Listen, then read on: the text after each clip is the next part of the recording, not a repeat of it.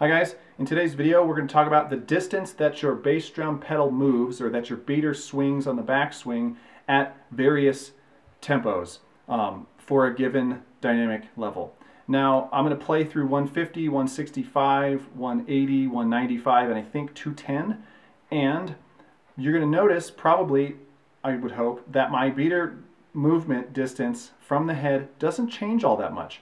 I am consciously trying to keep it the same. And the reason for that is because I want the same dynamic level through all the different speeds.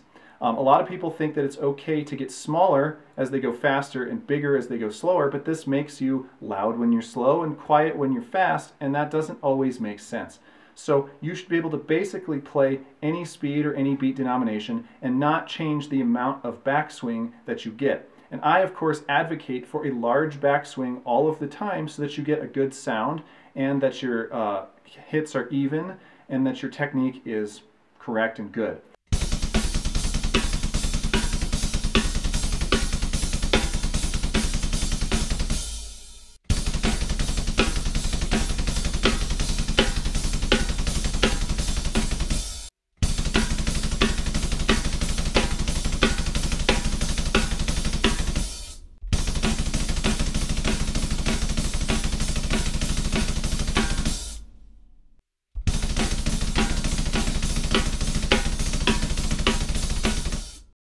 I think you can see where this is going. Basically, as I approach my maximum speed, I maintain almost all of my backswing. And no, the backswing isn't preventing me from going faster than like 220 or 230 or whatever. It's just that I can't go any faster with any size swing.